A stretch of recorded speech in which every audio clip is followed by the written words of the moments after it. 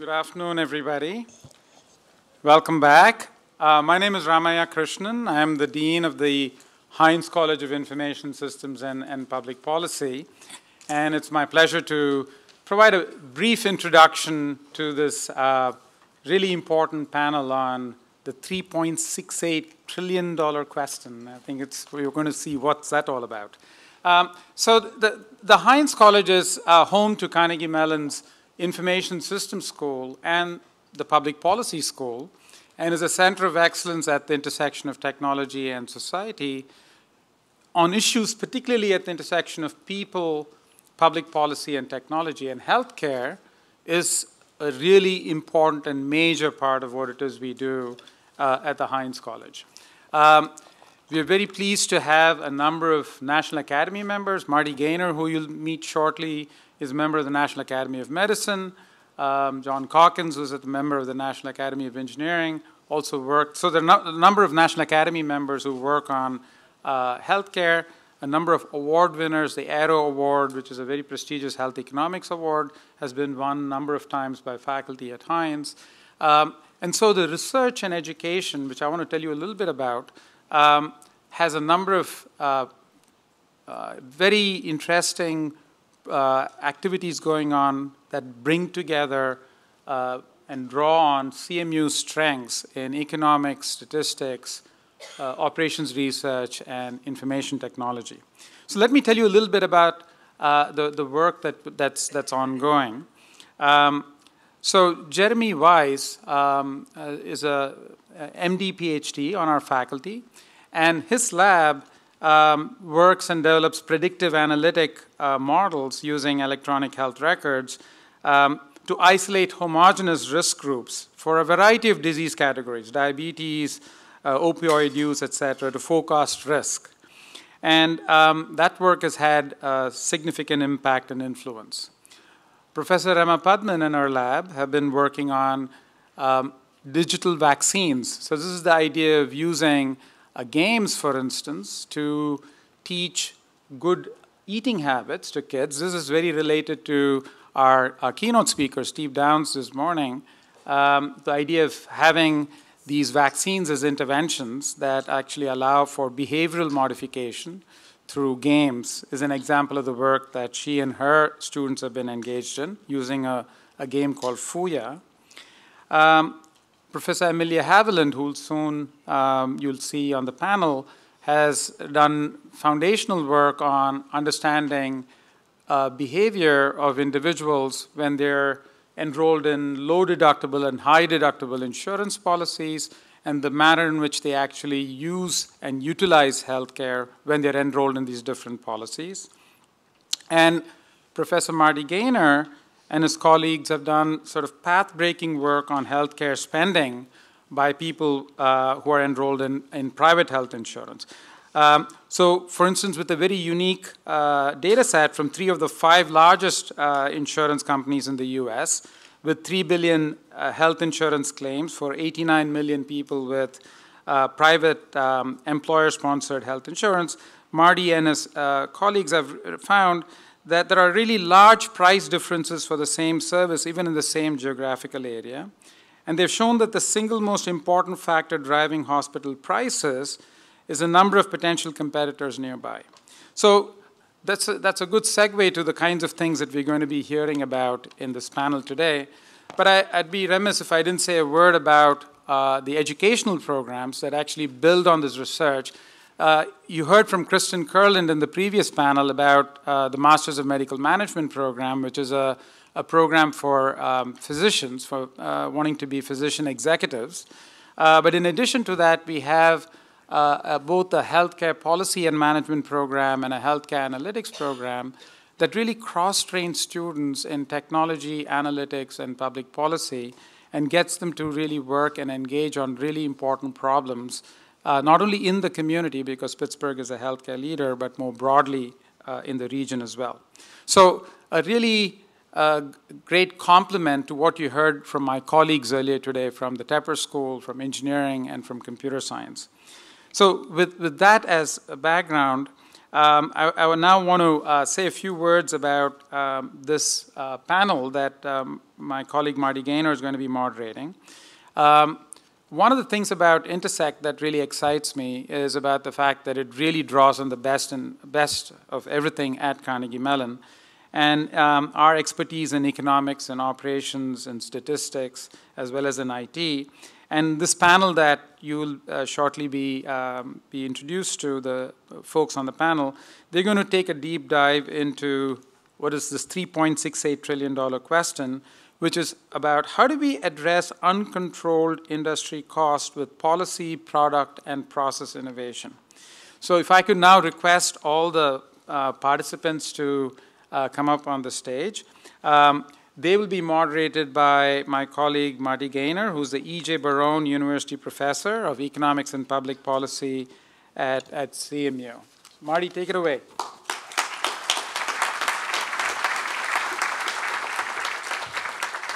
Thanks very much, Krishnan. That's a very nice set of opening remarks. We're really fortunate today to have a great set of panelists for you, and immediately to my left, to your right, in order, are Amelia Haviland, who's Associate Professor of Statistics and Health Policy at the Heinz College at CMU. She's also the Director of the AI and Analytics for Good initiative, the Block Center for Technology and Society. Then we have Rumi Naik, who's Vice President for Research and Development and Scientific and Digital Innovation at Sanofi Pasteur, and Tom Pellathy, who's the Executive VP, Product and Healthcare Services, Highmark, and Sridhar Tayur, Ford Distinguished Research Chair and University Professor of Operations Management at the Tepper School of Business. So please join me in welcoming our distinguished panelists.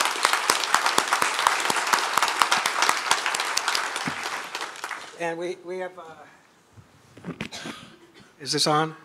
We have a lovely setting here. Kind of feels like we're in a living room, except in my house I wouldn't be allowed to sit on the furniture. So this is a rare treat for me, and for good reason. So Kate and Bob Damon may regret the fact they let me sit on the living room furniture. Anyhow. We have a great panel here, and the way we talked about this before, we'd like to structure this for you is we have a few questions or topics we're going to discuss among ourselves, and then towards the end, of course, we'll have the opportunity for folks to ask brief questions. So let me start out, and I'm going to be a little provocative deliberately with you folks. So we spend approximately $3.5 trillion on healthcare in the U.S., and that's nearly 1/5 of our national income. It's the largest sector of the U.S. economy. So what? We're a rich country. We have to spend our money on something. This is the United States. We don't save, by the way. So we have to spend the money on something.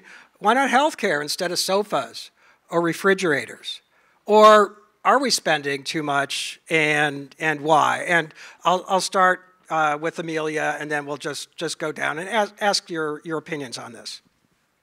So I think I'm on, is that right? Excellent.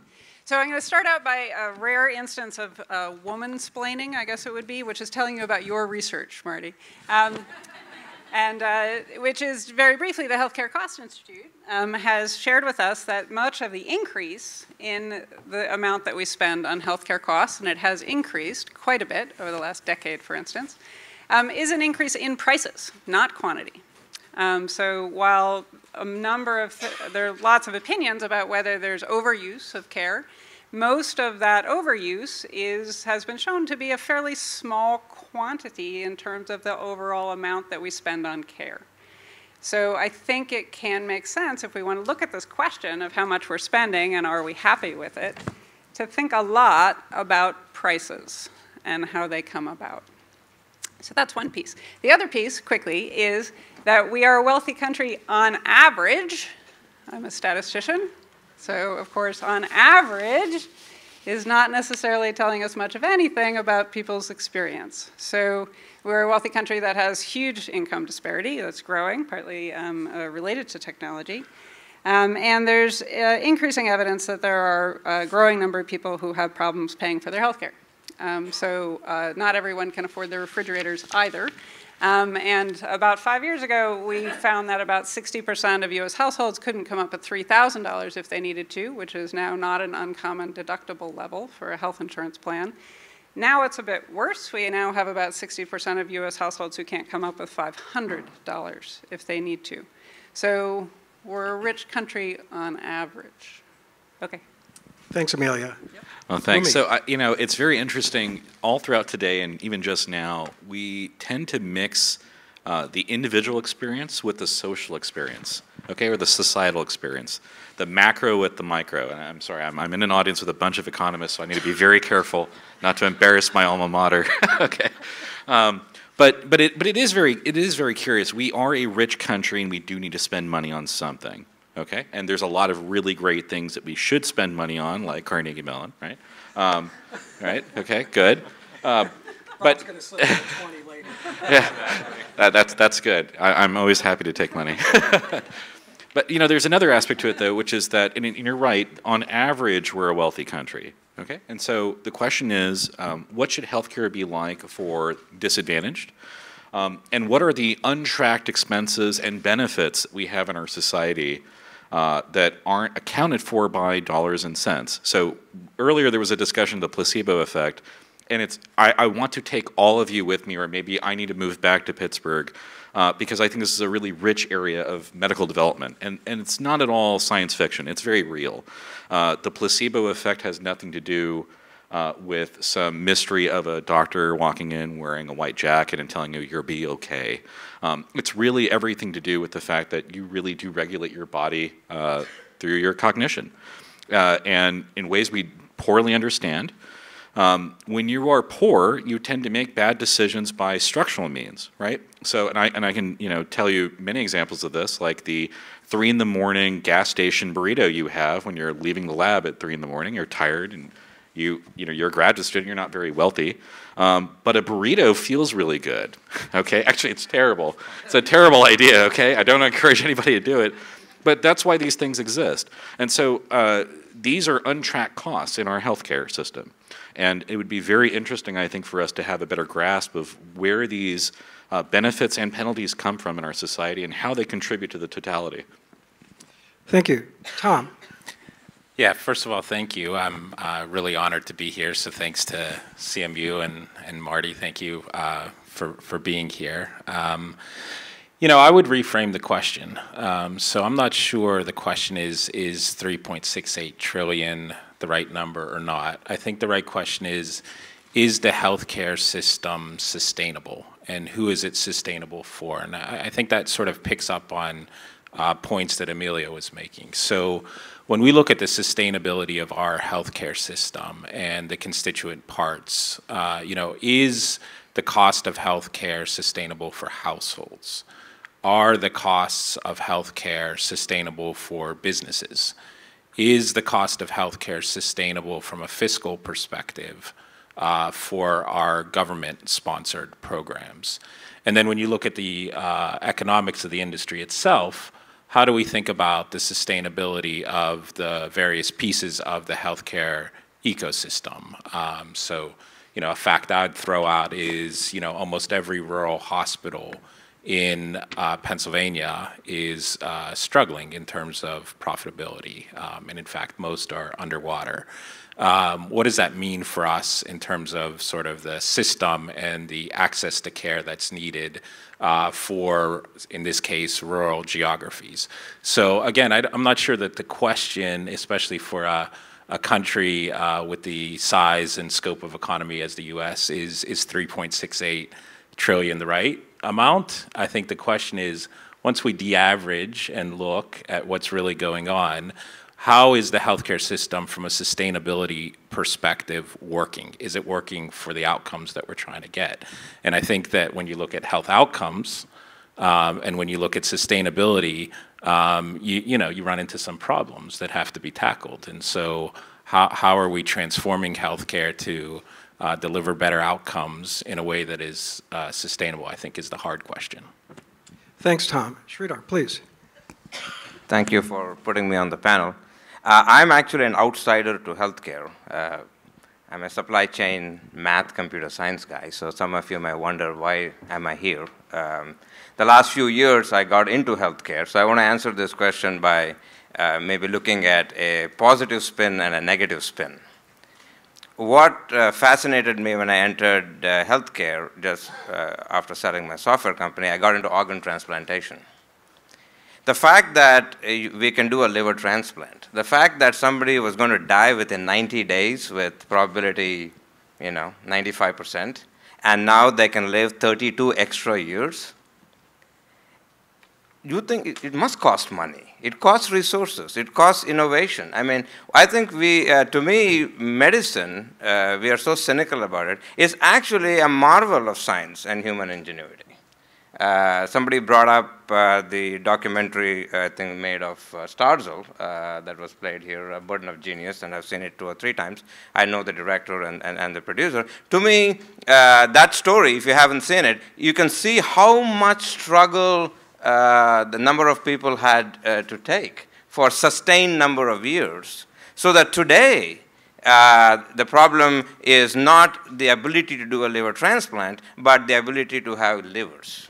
That is, we have gone from keeping people alive for 30 years to saying, could we get more livers? So part of my work has been philanthropic in the sense of creating nudge videos to get more organs to be donated.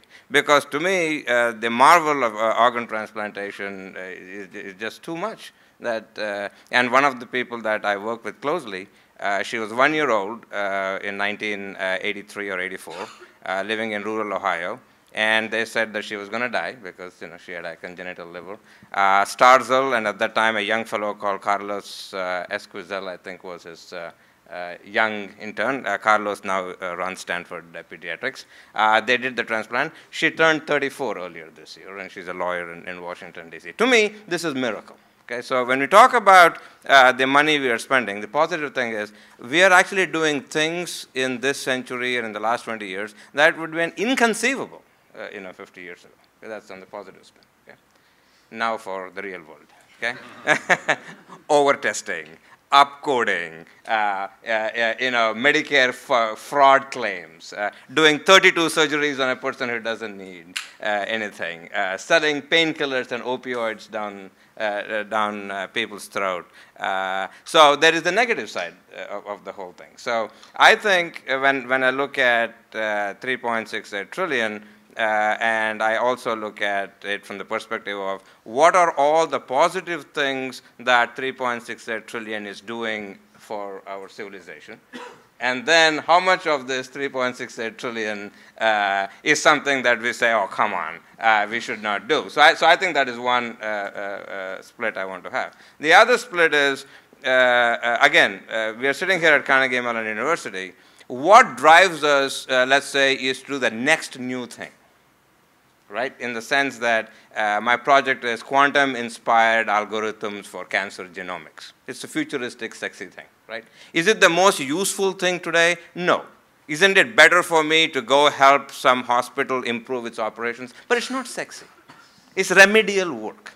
So it's the same thing. When you look at how U.S. places in math scores around the country, around other countries, you'll say, oh, US is so bad in math compared to Singapore, and so on and so forth. But 3 of the last 4 years, the Math Olympiad has been won by US. Why? Because at the very top, we are very good, and at the very bottom, we are very bad. So I go back to the same thing again. How is 3.68 delivering the thing? Well, it's delivering great things to some people, but it's not delivering for others. So right. Thank you. And these are great. So actually, we've heard a few things here that there are good reasons to think that we're getting lots of value from healthcare, and a lot more value now than we're getting certainly 20 or 30 years ago, but even 5 years ago. However, there are also reasons to think that we're spending too much money, prices are too high, we're just paying more to existing producers of healthcare for the same thing, and in some cases maybe even something that's worse, or we're paying for things that aren't very effective, aren't worth what they cost, or maybe have no proven value whatsoever. And moreover, how the money gets spent is problematic. There is also the very important point that Tom raised about sustainability. There's a quote from a former federal official that the United States government is turning into a health insurance company with an army. And there's some truth to that, because if you look at the federal budget, Medicare and Medicaid are going like this, and even Social Security is relatively flat compared to anything else. If you look at the income of US households and what they spend on things after health care, the amount of money they have left to spend on housing, to spend on food, clothing, has been flat for the past 30 years. And of course, for the least fortunate among us, it's even a more desperate situation. So we have some problems. I want to ask you folks some thoughts about some possible solutions. One is just kind of big picture. Do you think there's sort of something that is a large overreaching, that's not the right term, sorry, I betrayed myself. A large overarching change or reform that we could make that would make a big difference? Or do you think we're better off pursuing incremental changes? I guess I'd call these 1% solutions. And 1% of $3.5 trillion, by the way, it's 3.5, not 3.68 if you look at US government statistics. Anyhow, but what's a few, 180 billion or so between friends. So let me start again with Amelia and just go around. What are your thoughts on one thing or a few things, again, be relatively concise, that we might do to address what you see as some of the major problems? Yeah, like many of us, I watched the debate last night, and so I'll reference some comments relative to that, to some of the policies that are being batted around now quite actively. A lot of my research has been about how patients respond when we put things in their hands, when we say, there's been discomfort with letting, and legal options when we've had health insurance companies make decisions about whether this care is high enough value for us to pay for it or not, for you to get it.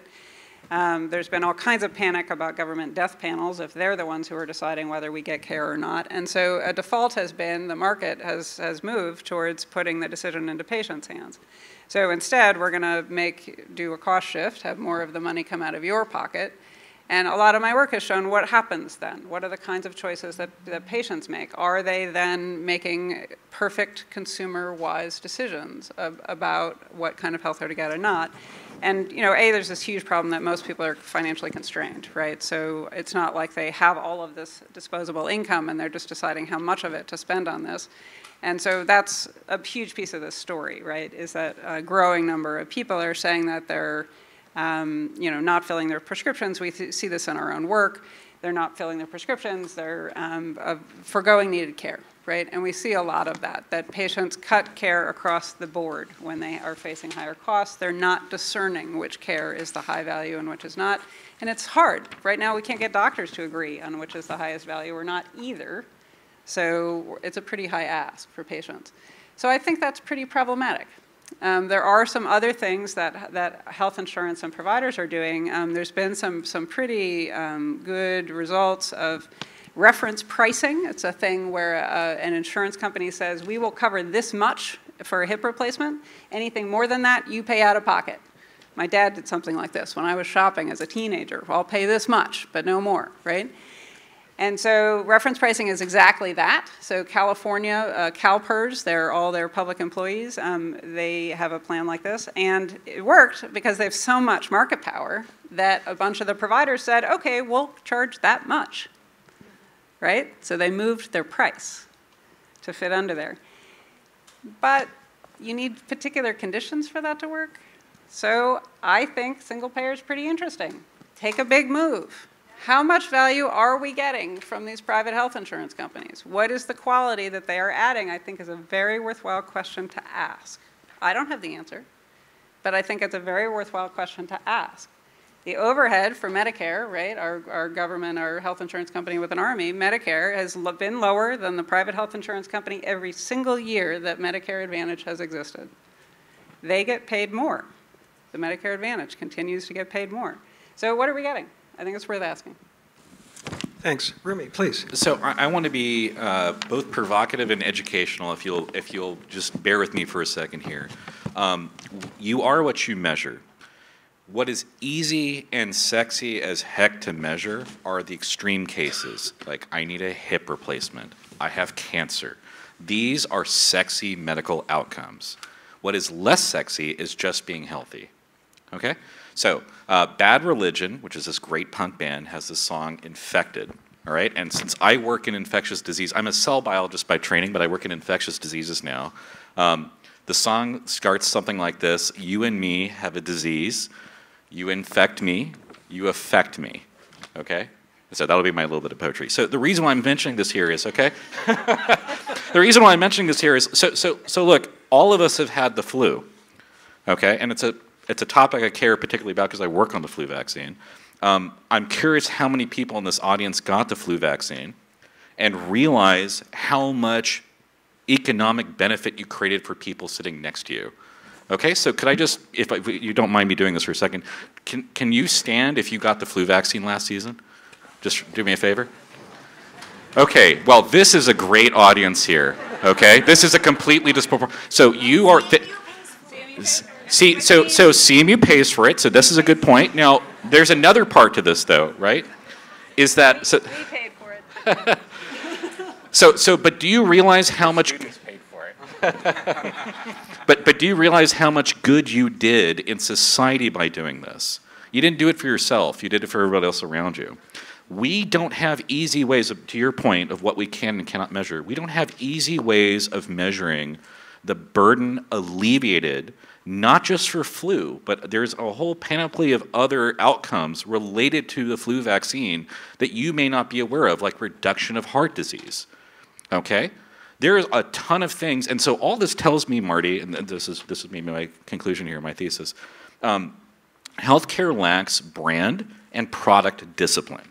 Okay, Red Bull can go out there and say, Red Bull gives you wings. And all of you get it, right? Because you think, oh yeah, we can go in a crazy airplane, we can jump off something, we can skydive, we can leap from the sky. Somehow when you talk about Red Bull and say, Red Bull gives you wings, you understand what's being communicated. When we talk about health, there is a brand and product discipline gap that doesn't exist in any other field. Because when we are trying to tell you this is the value of being healthy, you don't know what that means, even though you go through your day trying to be healthy and not get hit on the sidewalk. Okay, so the real gap, the real fiscal gap at play is not what happens in the sexy cases, but in the unsexy cases too. Thanks. Tom, please. Yeah, you know, when I think about this, I kind of start with what are really the drivers of kind of cost inflation within the system. Right, and when you start to unpack that, there are some things that jump out, and I don't know if I have good solutions for them, but you know, we absolutely, to pick up on the previous point, have a system that is really a system for sick care, not for health.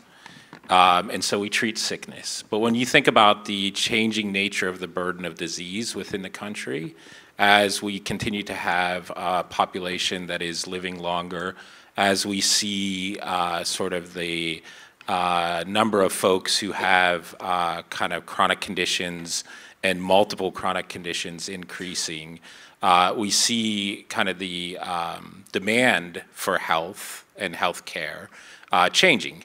And we don't really have a system that is set up to engage folks in their health, keeping them healthy before they become sick in the first place, and then for managing the chronic conditions that emerge as a result of that. So a big kind of a suggested solution around that, which the industry talks a lot about, which is really, really important, is kind of shifting the payment model, the economic logic within healthcare, to go from sort of fee-for-service where the clinical community, the provider community is paid on the number of services that they provide, to instead trying to incent the clinical community on the outcomes they achieve. So that when you're a primary care doc, it's worth your effort to spend 45 minutes with a patient instead of 15 minutes with a patient to make sure that they're healthy and prevent all of those downstream costs that are going to come if that patient isn't healthy. So that's kind of one thing. Another thing I'd sort of point to is the nature of medical technology is advancing extraordinarily rapidly, and we can do things now outside of the hospital setting that a few years ago would be unimaginable, right? You can get a outpatient same-day bone marrow transplant. But we have a legacy healthcare system that was really designed at a time when the major driver of care was accidents and things like that, where you kind of had to show up in a big box hospital and get that care. But of course, those institutions have really, really high costs, high fixed costs. It costs a lot of money to run a hospital. And so you got to keep seeing patients in those settings of care. So another question would be, how do we leapfrog kind of the care delivery model that we have today, which is really sort of built post-World War II, to a much more modern infrastructure which embraces telemedicine, which embraces smaller format type kind of clinical models, which have a lot less fixed costs and therefore are less expensive to run, so that healthcare becomes a bit more affordable. That'd be kind of a second thing I'd point to. A third thing I'd point to is pharmacy, and specifically specialty pharmacy. And when you look at the rate of price increase within healthcare, the rate of price increase of specialty pharmacy in particular is incredibly high. Now, those therapies are amazing. I mean, they're curative in many instances, they're personalized, they're amazing. They're also incredibly expensive, millions of dollars per treatment. And I think that there isn't a good answer, quite honestly, societally. We haven't had a good discussion as a society on how those therapies are going to be paid for and kind of provided. So specialty pharmacy is just a huge driver. I mean, the rate of increase of specialty pharmacy over the last few years kind of, if it continues, will swamp the entire kind of, just to hit on the private insurance, the entire margins of the entire health insurance industry in the country, right? So, I mean, it's a really big number. So how do we deal with that? And then I'd point to maybe a fourth thing, which is we're learning increasingly, and my last thing, fourth thing is we're learning that a lot of the drivers of health aren't health in the traditional sense of the word. So we're learning that, to use industry jargon, sort of the social determinants of healthcare, you know, your neighborhood, your education level, your income level, the access to services that you have in your community are major drivers of healthcare outcomes. And in many instances, in many communities and with many segments of the population, those services are failing folks. And when you look at the breakdown of healthcare costs, it tends to be that a very small percentage of the population is driving a very large percentage of the cost. And so health, if we're really interested in driving health, has to extend beyond sort of the traditional definition of health to how do we engage a broader ecosystem to try to solve some of these problems. You know, I would sort of point to some of the behavioral health challenges that the country is facing. Again, behavioral health in conjunction with chronic conditions is exponentially driving costs, not linearly driving costs. We have a real crisis in our country around that. So there are big issues like that that I think if we were serious about tackling would really change the sustainability equation that's leading to, I think, some of the ongoing debate around why is healthcare broken in the country. Thanks, Tom. Sridhar, please. So I think I'm too old to be revolutionary. I mean, I know Bernie's older and he's a revolutionary, but I think I look for implementable, local solutions that hopefully will improve. I know it won't be the global greenfield optimal solutions that maybe the generation of AOC and others would like. But I look for improvements that can be made that I think will reduce cost, improve outcomes, improve access, and do things. So I think one of your questions was, is it about making small changes? And I think, again, I'm an outsider. I've been doing this only for about 7 or 8 years. I can see a bunch of small improvements. I also want to echo the point that you made about rural hospitals.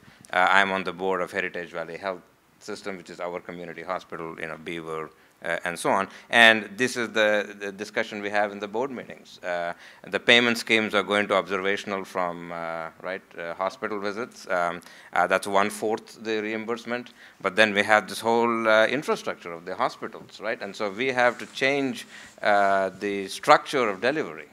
It's going to take time to do it, and so I think it is happening, but it's being driven, I suppose, by the payment scheme. The one big change I think that would be needed is going to be long-term, and using the phrase "you are what you eat." In some sense, we can do quantum computing, we can do bone marrow transplants, and we can do all of these things. But if you're not eating healthy, or if you're not doing the exercises and so on and so forth, in some sense, we can improve by 3%. But if you're getting worse by 4%, then we get back into the. So I think there is a cultural shift that's needed, which might be considered almost un-American. To view that creating profits for the pharmaceutical company is not your primary purpose in life, that perhaps when you get tired, you don't need to take a chemical, that drinking some extra water and getting rest would do. I know I might get thrown out of this country for providing some anti-capitalist messages here, but I'm a software entrepreneur, just so you're not confused. But I believe that a certain amount of restraint and self-discipline and cultural upbringing is needed, where you don't have to pop a pill every time you think you might get sick. And I think that's kind of the big thing I think that would be needed. Yeah.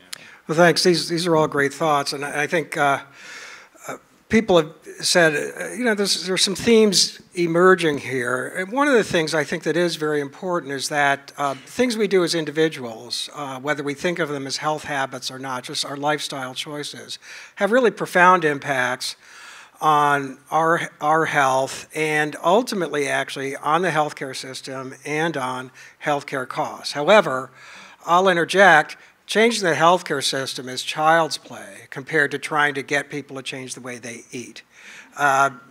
So I think that is a major challenge, but I certainly do agree. We know that we have a real problem with obesity in this country, right? We're number one. We're the fattest country in the world, and France and Germany are catching up, but I think we'll manage to stay ahead. That's a real problem for those of us who struggle with their weight, but also it's a problem for the whole country. We know that leads to a much enhanced chance of diabetes. It puts strains on the heart.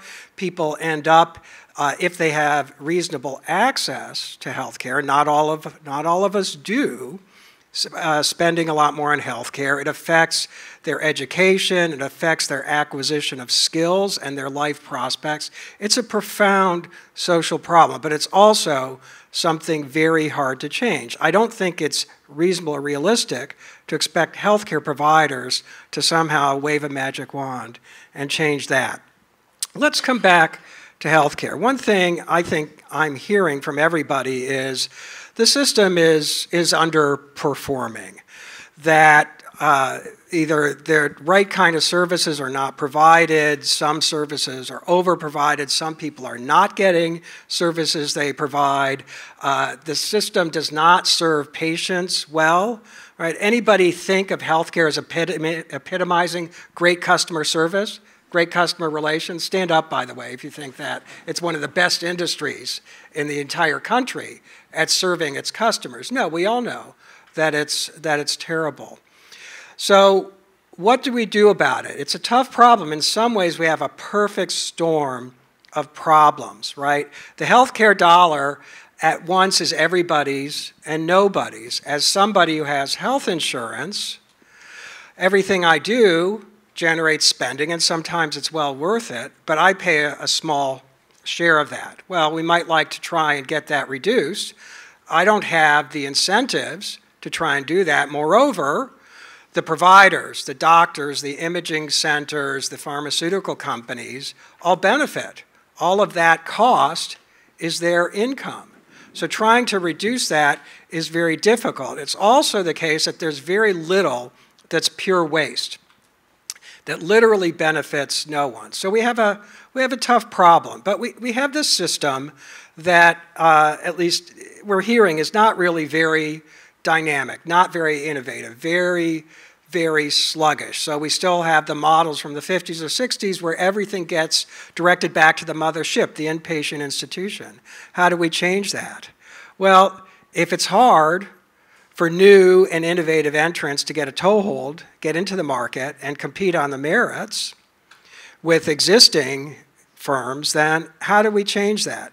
You folks have some thoughts about how we go about doing that, whether there are some private efforts that we can undertake and government efforts. Are there things that the public sector can do either on its own or things that enable the private sector to be more effective than what we're currently witnessing? And at this point, I'll just open it up and let anybody respond who wants to. I just want to make sure everybody has a chance to respond who does. So let's play a little game for a second here, okay? So one of the challenges that any healthcare provider has is they have an uncertain demand, okay? I don't know who's going to walk in the door with what problem, okay? So imagine, and this goes, and you're going to have to help me, Sridhar, because you're actually a supply chain expert, okay? So imagine we treat this as a supply chain problem, and we say, I want to somehow level my demand, right? That would make things a lot easier for me if I knew that every day I'm going to do blood work. I'm going to do 20 blood draws. I'm going to apply 20 bandages, okay? And so that's how you solve problems, supply chain problems elsewhere, right? You try to level the demand, okay? And this is the genius of lean and what Henry Ford did, right, is to try and make flow lines and so on. Okay, why can't we do that for healthcare? So that's an open question I'd like to discuss, right? And part of that is that right now we don't seem to have a utility as much as we would like to, and I'm now talking as a scientist, for healthy people to come into the hospital. Okay, so when was the last time you went to your doctor, you went to the hospital and said, I am perfectly healthy, what I would really like from you right now is you to take a little blood from me for the hell of it, okay? For science, okay? Now, I'm telling you though, that's actually the data, those data are exactly data I would love to have, right? Because those are the data I'm missing. I don't know what is a healthy person. Just like we don't know what is neurotypical. That these are words that we use. We don't know what they mean, and a lot of this is from having an unmet demand cycle at the primary providers. Now, so again, suppose you knew that every day I was going to hand out 20 bandages. Most of this billing stuff goes away. You just buy 20 bandages, right? You don't need people to process paperwork. You just buy a set of 20 bandages for that day, and you're done. So with that in mind, I'd really love to hear what you all have to say about this. To think creatively about something silly. Sridhar, you're the supply chain person. Would you like to respond? And then, of course, Amelia and Tom. I'm just so happy I got to give a professor homework on stage. That was a good answer by asking. By the way, there's a quiz at the end, so I hope all of you are prepared. Yeah, so I think, again, I go back to what is also in real world private businesses, that 80% of the demand is probably stable and 20% of the demand moves around. I mean, and so it's not as if Mass General Hospital has the total patient volume that changes by 100% or 200% a day. I mean, it's not like a Poisson process. It's not crazy that way. So we know a certain number of people are going to fall sick, and we know law of large large numbers work. And so, I don't want to invoke central limit theorem and all that here. But generally speaking, the likelihood that a certain number of patients will come in during the day is more or less steady, and then there is some variation on the theme. So I think many service providers, whether they are Chipotle or anything else, have figured out that you need to have some baseline, and then you have some surge capacity, and you go forward. And there's no reason why hospitals need to do that. I think there are also innovations being put in place where I think you want to contract and say, look, I will buy X amount of dollars of pharmaceuticals from you. I just don't know which exact pharmaceuticals will I buy in what month. But what if I told you I'm going to do $1.1 billion of work with you, and give me like a 10% plus or minus quantity flexibility on that. So this is a futures market. Why don't we have a futures market for healthcare? It's not even a futures market. It's just so if you're a supplier of pharmaceuticals and you're concerned about, hey, what is my quarterly numbers being met and so on and so forth, what if somebody like Highmark came out and said, look, I'm X $billion business. The likelihood that I will buy X over $8 billion of stuff from you is I mean you can more or less guarantee a certain kind of business, right? Yeah. So maybe I can jump in. So I think I'm going to pick up on the innovation question that you were sort of hinting at, and I think that in some ways healthcare has tremendous innovation happening.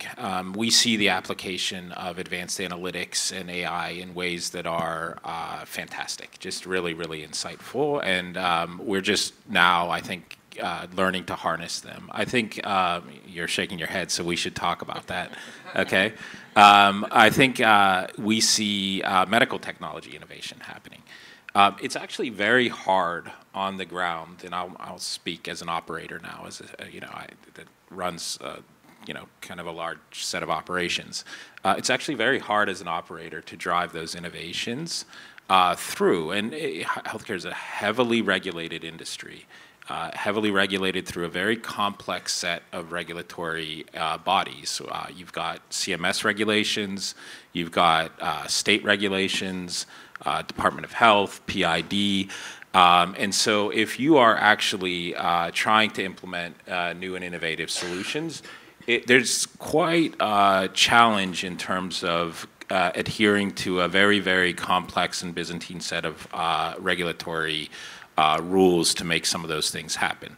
Now that said, I think the industry needs to embrace innovation and needs to sort of push forward. And so when I think about things like what Highmark Health is trying to do, like a lot of the capital investment that we have made in this market with Allegheny Health Network, we're a large integrated delivery and financing system, is to build access points that are in the community, that are much, much smaller footprint, lower fixed cost type of access points that are in the community. So we break the model of having to send everybody downtown, and people can receive high quality care in the community.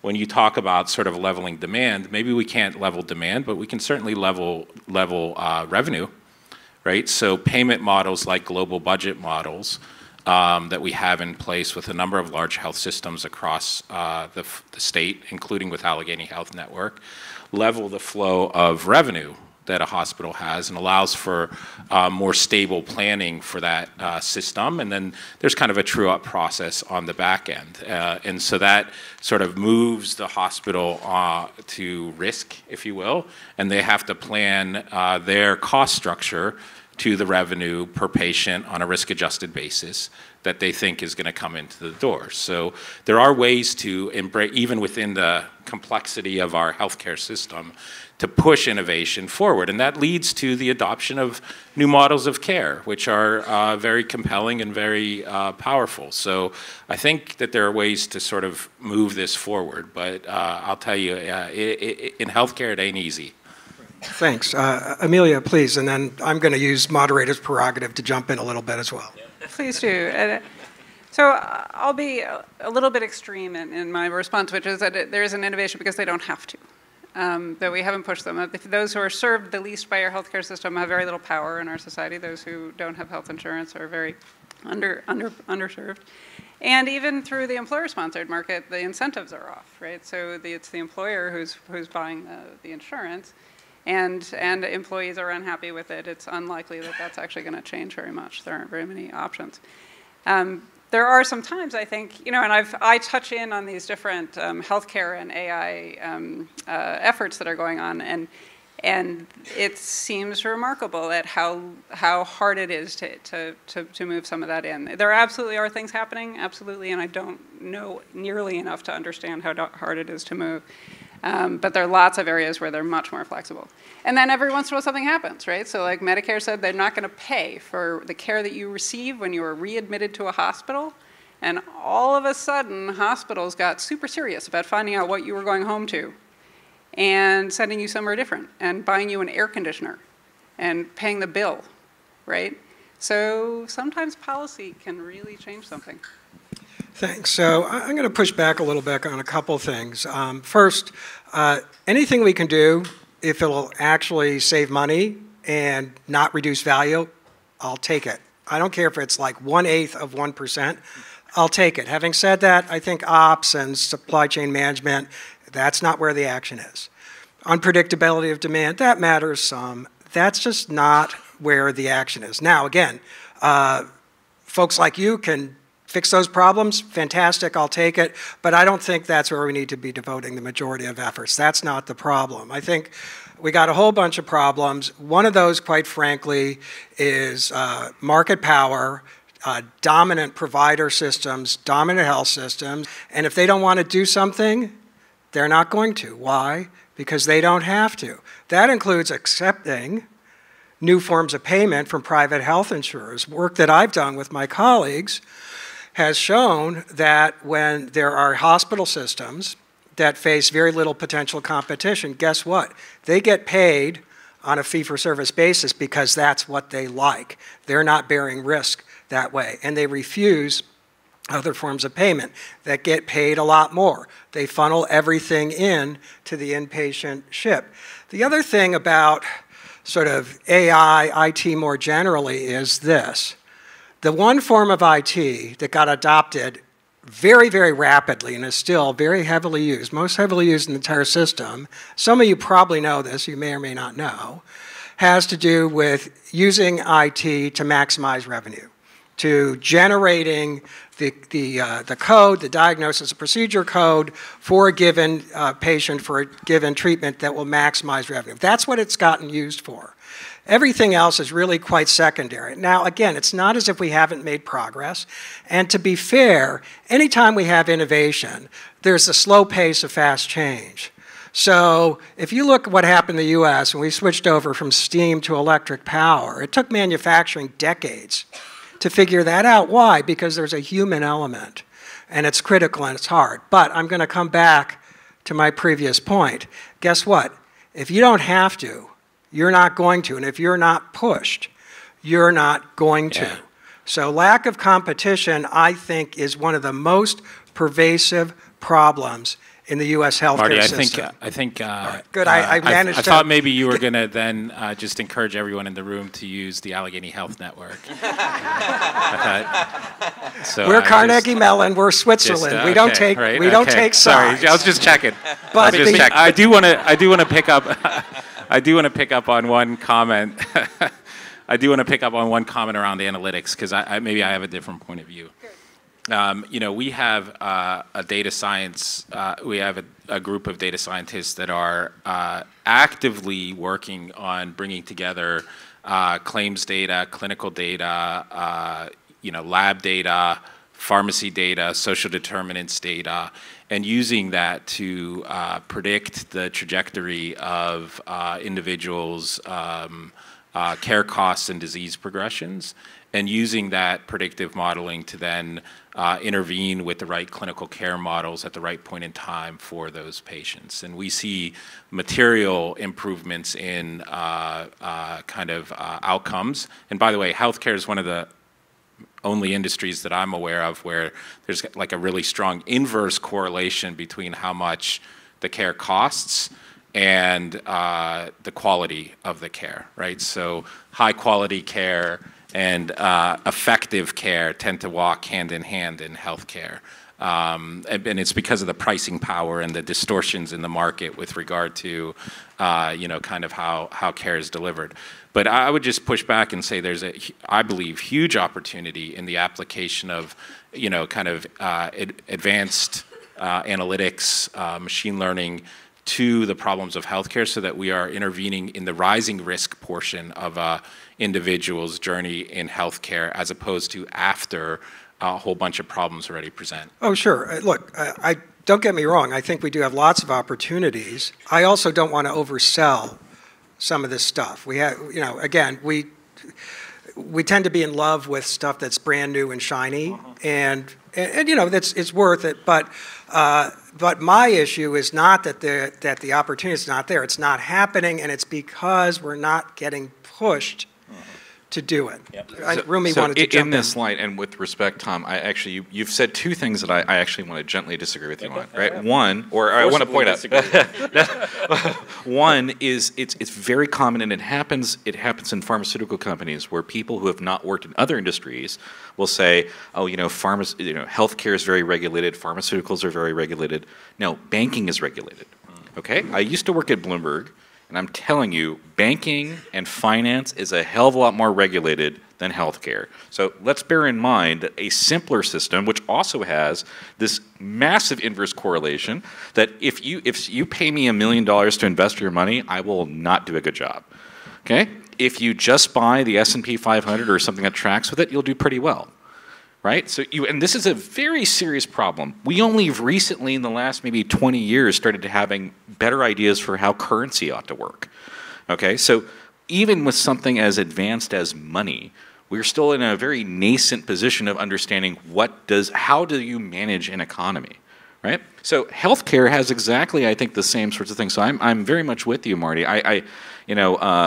We have lots of inefficiencies that are due to competition, right? And how competition is being played out, whether it's done well or not.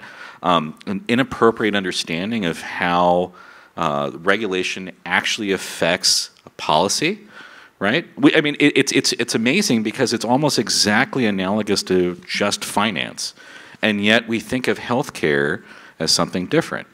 And again, your behaviors that are not necessarily fiscal affect your fiscal behaviors, right? So the way you drive your car has an ultimate economic change, but we don't calculate how did you drive your car. Now, insurance companies are starting to monitor this, and maybe this goes back to your claims and providers and so on. So anyways, Marty, that's Thanks. That's that. So if Sridhar or Amelia would like to jump in on this quickly, that's great. But I do want to move into the bombshell topic. Amelia was fortunately raised earlier, and that's single payer, and we've certainly heard about that. The drum beats are happening along the Potomac, and I think it'd be worthwhile for us to spend a few minutes on that. So let me just ask, let me start with Sridhar, and let's just go quickly down the line. Thoughts about single payer, right? We spent nearly over an hour actually cataloging how poorly healthcare works, right? It doesn't serve consumers, doctors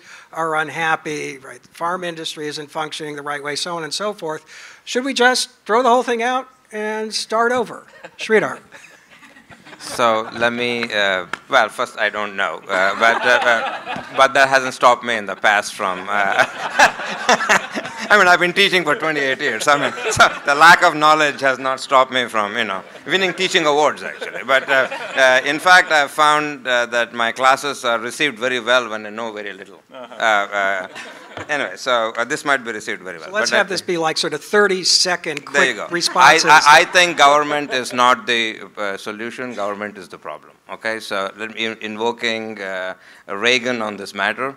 I look at how the VA is managed, and I would hate that the rest of us have to be managed and live that way. So I would be very, very cautious against single-payer government-controlled systems. Tom. Yeah, I mean, 30 seconds. Yep, I'd say 30 seconds to solve the whole problem. Yeah, I'd say the majority of Americans get their health care through private insurance, and 80% of those through employer-sponsored insurance. And so hard to imagine a system kind of getting thrown out where 2/3 of Americans are accessing their health care in that way. And then I look at the conversation that we just had, which is where are the failures of the healthcare system in terms of the unsustainability of the cost? Because that's really at the root of the problem, right? Is that the fact that the system is unsustainable in a way for households, for people, for employers. And so, I think tackling that is kind of at the heart of the issue. Thanks. Let me donate my time to Amelia, because I'm dying to hear what you have to say. Right, you get 60 seconds. Oh, okay. So I think it's only part of the problem. I think part of it is I don't know why employers are involved in health insurance. I mean, there's a question of whether government should be. And the VA is a different system that is serving different needs. There are a bunch of things that they're doing really well, actually, in addition to some things that are moving poorly. A bunch of quality metrics. They're all in the same EHR. They do a bunch of uptake stuff because they control the whole system. That's going pretty well. And Medicare, right? So on the Medicare side, one of the other things is about quality. What do we know about the quality that we're getting, right? And one of the things that government oversight does that we have not been able to do in this big employer-sponsored thing is learn about the quality of the care that we receive, right? So Medicare, they collect quality information, they post it publicly, they actually pay them differently based on that quality information. And we know none of that in our employer-sponsored insurance. Employers, even huge ones, have not pushed for that information, right? So CMS just says, you have to survey your participants. You've got to tell us whether everyone's got their clinical quality. And so then we know. And they actually can move towards shutting down ones that are the least quality. So where's the accountability in all of this is another problem. So where single payer, actually there are some options. So there you go. Thanks. Yeah, so I think actually, given everything we've heard and also all the things we're hearing out there in the public, I think we're looking at a larger government role, regardless of exactly what form that may take. And it is true that most other countries have some kind of form of very, very heavy government financing and sometimes provision of health care, but there are trade-offs. You could move to a UK National Health Service, and in many ways that actually performs well, but you'd probably be giving some things up. You could move to the provincial health insurance systems that Canada has. You could move to Australia, where there's a base public health insurance policy that people can add on top of that. I think it's something that we should be considering in the debate, but we also should be considering perhaps also more incremental approaches. But regardless, I think we're talking about government taking a larger role. We have these systems where the markets alone just can't do the job. At a bare minimum, they need a helping hand. So we've been talking for a long time, and of course we all love to hear ourselves talk, but we do want to allow some time for questions from the audience. Now, two rules about that. It has to be a question, not a statement. If you can't make it have a question mark at the end, then you have to go sit down. The question can take no longer than 30 seconds to state. It's not a statement. You have something you want to ask, that's great. We'd like to hear it. So please, with that, let's open up the floor to questions. So, Steve Krukov or Yaroslav, and I'm working currently for UPMC, the health plan, so happy to see competition. I am an economist, I'm happy to see competition. I agree with your observation that prices are the most important driver of the increase in health costs. I work with the data and I have seen this. So the question is why? So you brought up lack of competition, obviously, but as a trained microeconomist, I can also point out a couple other things like lack of transparency on pricing, switching costs, and the overall attitude that my health is the last thing where I'm going to save money, especially if it's not my health but my family. So how do you think these factors interact? Yeah, I mean, a good point, and thank you for making it a question at the end, Yaro. I greatly appreciate it. All of those things matter. There's no one thing, and that's one thing that makes it all hard, right? We only had an hour. We couldn't give over to you sort of all of the complexities in the system. Personally, if it were me and I could only choose one thing, I would choose more vigorous competition. Even if consumers aren't paying, there's competition to get contracts with health insurers, and that's currently right now, that's what drives prices. But you're absolutely right, it's a multifaceted problem. Please, sir. Yes, first I just want to say thank you. This has been a terrific panel, and a whole day of activity has been terrific. My name is Bruce Rollman. I'm a primary care physician. I'm a professor of medicine and also a director of the Technology Center at the University of Pittsburgh. And a couple of thoughts. Marty, I thought that you were going to mention something about Uwe Reinhardt when his famous article about the price is stupid, and about, why are we paying so much more in the United States than in other Western countries. When we saw the keynote this morning, our prices are way out of line compared, and our outcomes aren't as good. To Tom, I wanted to ask too, you'd mentioned some of the things with policy, and some of the things are very hard, like people changing their behavior for food and so on. But we've seen changes, like when trans fats were legislated out of the food supply, heart attack rates went down, or other things, higher tobacco taxes led to decreases in smoking and related heart disease and lung cancer and so on. So I'm just wondering also about other ideas where health insurers or other people might get involved with legislation to, maybe it's gun safety advocacy or other things that might seriously reduce beyond just what can hospitals do. And finally, to Amelia, if you can comment, you were starting to touch about this, and there's a thought about that you get the outcomes that you pay for. So one thought, and maybe you're touching on this too, about with quality metrics, is about potentially even moving hospitals to be caring just for the patients inside the walls, but for a hospital to be responsible and perhaps paid by the health of the community in which it serves. So it might be moving away, as places, rural hospitals are under strain. I'm just would love to hear your ideas. Those are all great questions. I'm going to actually perhaps restrict to the last question to Amelia, which is about population health. Does it make sense at all that healthcare providers should be responsible for population health, particularly when there's so many drivers of that are completely outside their control? I don't know the answer to that question. It's I really think that the quality transparency is important, and what we measure and who it matters to also matters. And so measuring readmissions really change things. The policies around taxes on sodas, right? And so it's not just people have behaviors in a void. People have behaviors that are strongly influenced by by the policies that are happening, and all these diseases of despair, right? They're despairing for a reason, right? Okay, so hospitals.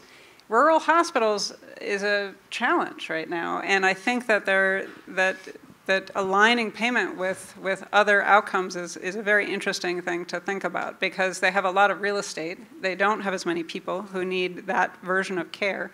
Telemedicine has some real possibilities in terms of being able to still house ICUs, for instance, in that location that are in some ways managed by experts elsewhere through video, and they can still get all the data. But what else those hospitals can be used for, I think, is an interesting, there are some interesting options. Great, thank you. Next person, please. And again, please keep it a question and keep it brief. Thank you. Okay, thank you. My name is Ivan Pistsov. I'm a TEPR alum, and I'm also founder of CareDirect.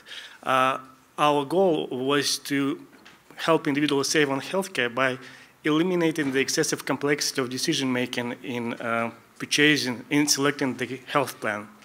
While working on this project, I've discovered that there is a new field, new for me, field of healthcare, which is cash-based medicine. In cash-based medicine, doctors and patients deal without any middleman, without insurance company. Okay, could you please state what the question is? Yeah, so the point is, in cash-based medicine, the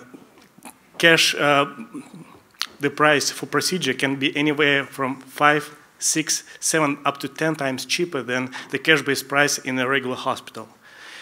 To me, that shows that there is a great amount of slack. What is the question, please? Do you have a question? Yes. Okay, please state the question. Thank you.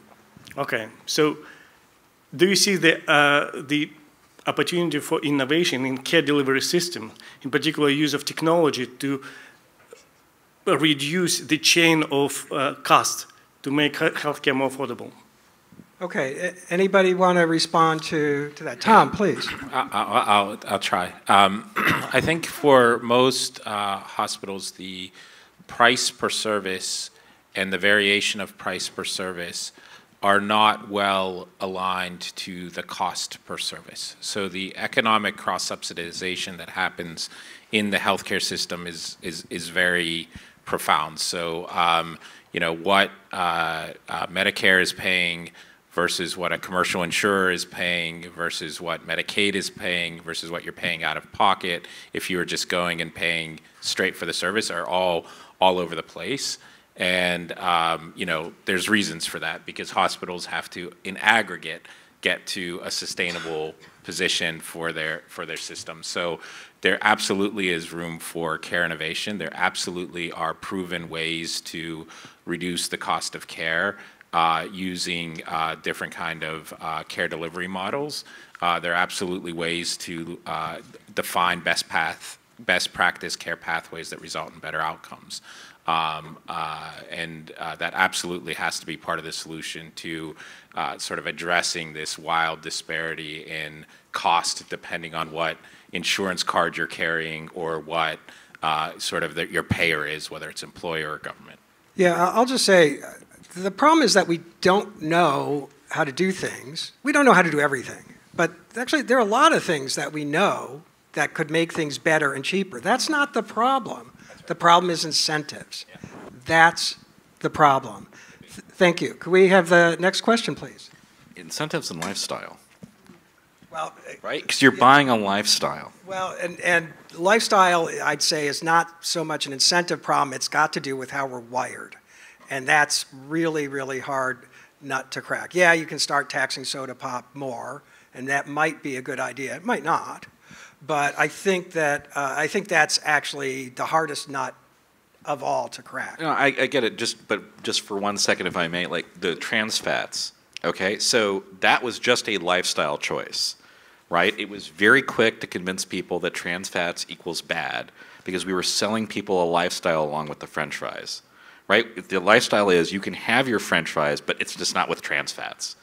Right, so something's going to happen very quickly. I agree with you in totality, Marty, but something's going to happen very quickly if you sell the Red Bull gives you wings idea. Yeah, look, it's not like we shouldn't try. We should, and there are successes, right? Look at cigarette smoking and tobacco, absolutely. Far lower than, it took a long time. It's not that we shouldn't try, but I think it's a tough nut to crack, and we also shouldn't necessarily do something like say, well, we should get hospitals to do that. Sure.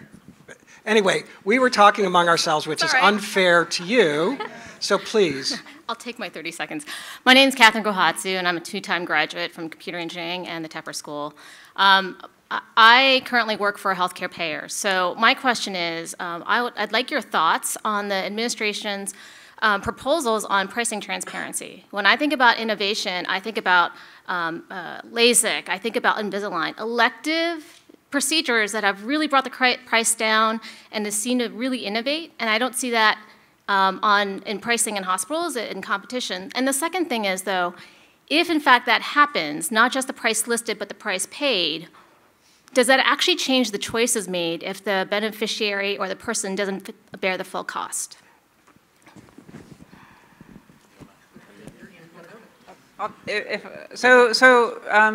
Yeah, which cost is made available to people matters a lot, right? And almost all the legislation about it has been this list price, which nobody pays, right? So, and that the price for depending on which insurance card you have is wildly different, right, across different people. So all that's a problem. The other thing is that when those tools are made available by an insurer for the beneficiaries of those plans, most people don't use them. Right? They don't use the cost plans. They still are going almost entirely by word of mouth. And it's rare that they change which person they go to based on that price. There is still a perception that they will get better quality for a higher price, even though there is at least on a large scale, there's at least a slight negative. I won't say it's that strongly negative, but it is not positive, that correlation. So getting people to choose, LASIK, they think they're going to get the same thing, right? But so maybe they'll do it on price.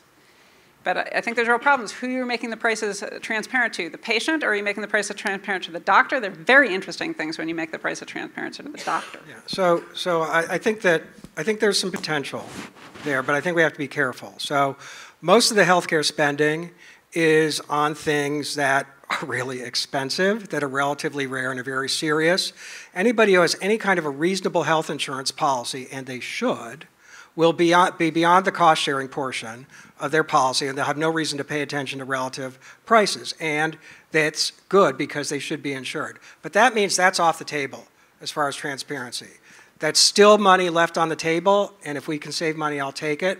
Diagnostic imaging services, things like that. But what Amelia said is correct. I was on Pennsylvania State Work Group on shoppable care, and we had every health insurer in the state pretty much come in and demo things, and most of those tools were honestly terrible. And they also all told us things like nobody uses them. So I think there are things we can do, but I think we have to be realistic about what we can accomplish. And we have to think carefully about that. So I'll take it if we can do better, but is that going to transform the entire healthcare system? Marty, I'd like to see more quality transparency. 100%. That's part of what makes it useful. If you get this long list you have to scroll through, and it just shows a whole bunch of things, and you don't have anything about quality, people aren't going to find, it has to be in a way people can use. And we haven't quite figured that out yet, and we're still working on even how to measure quality. Amelia's research is at some of the forefront on that. So great question. I think there is potential, but we're certainly not there. We have time for one last question. Can I add just one piece that I think should be mentioned, since we are talking about measurement and quality and the advantage of, let's say, CMS forcing quality measurement. I'm going to give you the transplant example. CMS measures 1 and 3 year post-transplant success. And if you drop below that, you get some chance to get better or, get off the payment. It sounds good, right? So what's going on? MGH, UCSF have stopped doing risky transplants because nobody is penalized if somebody dies. So this is the problem I have when you think theoretically and nicely about, hey, wouldn't it be nice if we measured the outcomes, but since we cannot measure all outcomes and all things are not controllable, it lands up having some perverse issues. And right now, so many people are dying that don't have to die because the transplant surgeons and the transplant centers just don't want to do these transplants. So I just want to provide another view that providing quality metrics on subset of things, while good, have actually potentially very perverse incentives. Indeed, and it's a known problem, and we haven't yet figured out how to deal with it. Now, we have time for one last question, please. Hello. Intro, Alexandra Allen, current Heinz student of these two lovely people. Background, I was a health insurance navigator for basically undocumented and low-income families in the Pacific Northwest. Question. In response to social determinants of health driving chronic illnesses that comprise roughly 85 to 95% of national health expenditures, how does the health industry respond? By continuing to direct resources toward treatment and preventative care that is still confined within the scope of those social determinants of health that patients cannot change? Or does the industry do something different? Thanks very much. So anybody want to respond, Rumi? So just one quick thing. It was mentioned earlier today that one of the amazing things that we found in machine learning, so I'm going to switch now from being that kind of scientist to the other kind of scientist, right, is that by extracting a great deal of very high order correlative data and distilling that into some condensed representation that seems to be predictive of other things, which I think I'm echoing what Ronnie said earlier, we've gotten a great deal of predictive power in a lot of settings. You just made, and by the way, congratulations for asking a very terse question. I'm very pleased. Thank you. You just asked a question that also exhibits a bit of a bias in it, okay? Yes. So there is there's sampling bias, there's survivor bias in what data, I think, is antecedent to your question. We don't have good representations for what healthy people who are disadvantaged go through. We have a rough idea in some cases of what healthy, white, male Americans are like, okay? So survivor bias precludes our ability to go beyond, in machine learning terms you call this generalization, to generalize our models to what is the health status of the people who manage to survive to be healthy in these environments that you're talking about. So it's the way we're going to have to overcome this is just by sampling healthy people, not just people who are sick, for us to understand how to address and redress the problems that perhaps are born by the social circumstance. Okay, so it's a math problem. It's Bayes' rule. We simply have to sample the missing set. Yeah? Yeah, Rumi, I'd also say it's a human problem, right? So, you know, I think, you know, we sometimes lose sight of the actual lived experience that people go through and the challenges that folks who, you know, don't necessarily come from a lot of means have in terms of dealing with the complexities and stress and risks associated with the healthcare system. So, you know, as a you know, part of the healthcare industry, I think this is a really profound question that you're asking, and I don't think that the industry has a good answer.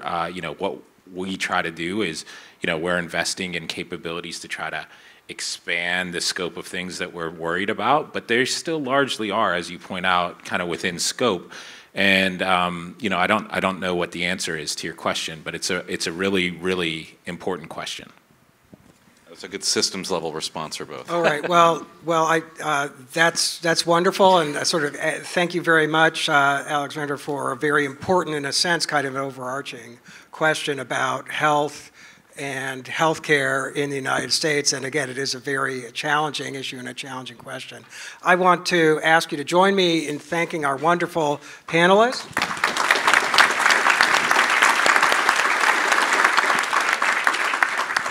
I think we had a great discussion and wonderful questions from the audience, and so thanks very much. And now we're going to move on to the next segment of the program.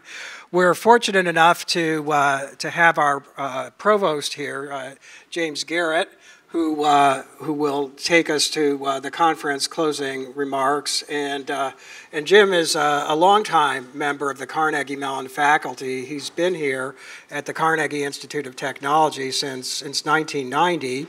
And was a faculty member for a long time, became dean, and then to our good fortune, really very recently, just January of this year, he became provost of the university. So please join me in welcoming Provost Jim Garrett.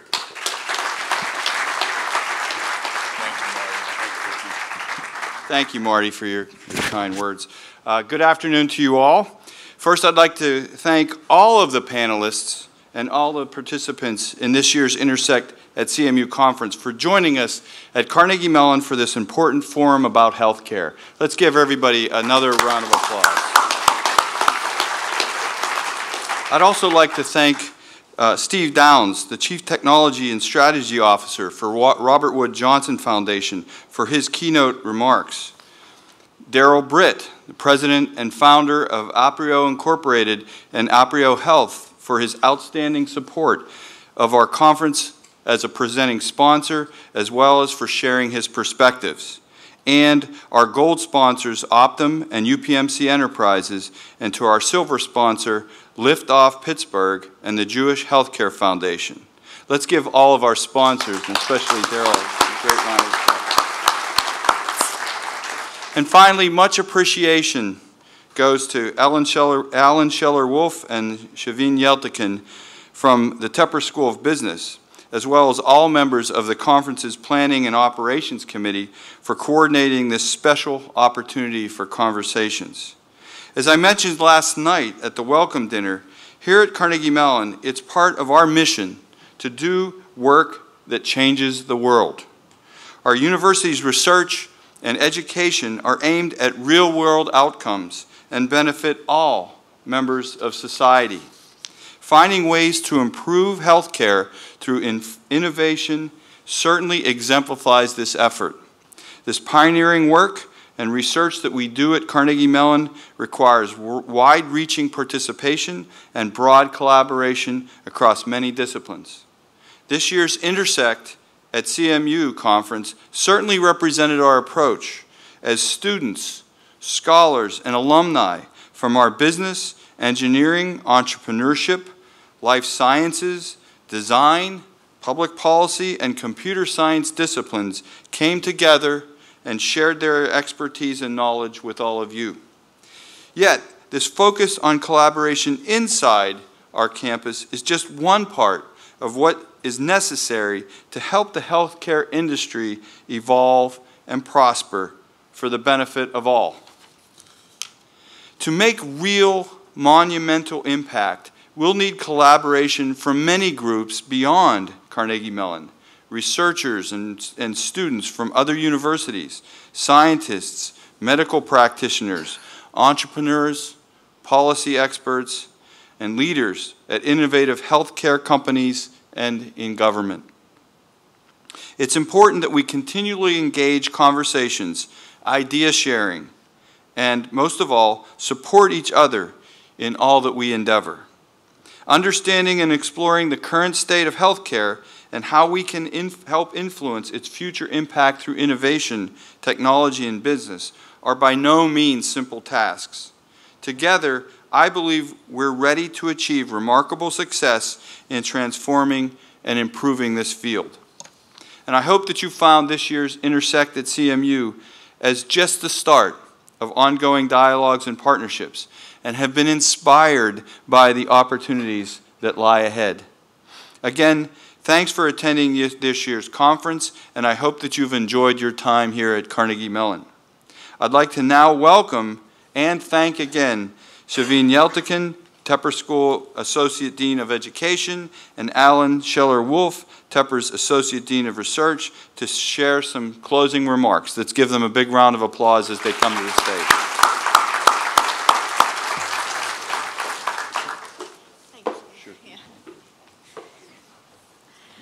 Thank you, Provost Garrett, for your remarks, and we're going to be brief. I know it's been a long day. We started quite early. We are at the end of our program. We hope that you enjoyed the discussion. We certainly did, and I hope that this intersection and this discussion doesn't end here. That we look forward to further discussion, both outside for the reception, but also as we go forward, try to solve a lot of the problems and crack a lot of the nuts that were told. And as Barbara Shin Cunningham said in the earlier panel, I hope the fact that there are big problems out there or that lack of information out there doesn't discourage us, but actually encourages us to do more research, more collaboration, and more discussion. And that's a shout out to all of the students who are in here as well, no matter what your path forward is. So thank you for attending and participating. We'd also like to once again take a moment to thank the two organizing committees, the program committee who set the program for the speakers, and the operations committee who made it all happen. The operations committee was chaired by John Sangenberger. Thank you, John.